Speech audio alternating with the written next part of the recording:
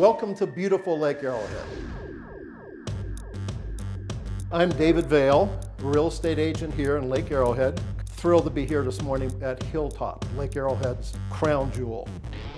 And today we're going to take a look at the most incredible space in this home. Welcome to the bunk room. The bunk room is the most incredible space in the house. When people walk into this room, they say, wow. This has been a labor of love. It's a nautical theme, as you can see.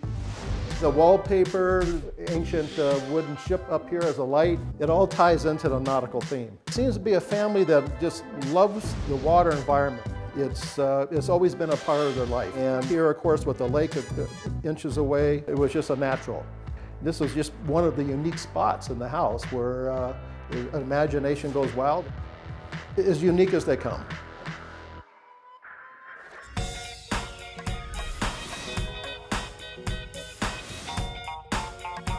Over here is my favorite part of the space. It has 6 beds. The USS Nikolai, the SS Prentice, the SS Luca. These are some of the kids that have shared this room over the years. These are Walker Bay hulls. They're trimmed in maple, and we have the ladder, of course, on the outside here. And these are actually bolted into the wall to a point where it would take a load of 500 pounds. Closet space, both on the north and the south.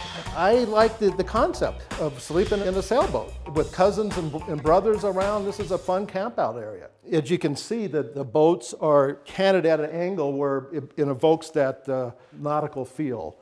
But rest assured, these mattresses are level. It's an illusion. The boat's at an angle, the mattresses, of course, are level. And the boats up here have the sails, and this doubles as a security rail. They assure me they haven't lost a man overboard yet. In the beginning, the design, it was a 3-bedroom floor plan up here. The extended family is large, and realizing that we get a lot more mileage out of an actual bunk room, they wouldn't revert back to the 3 independent bedrooms or anything. This is how it stays.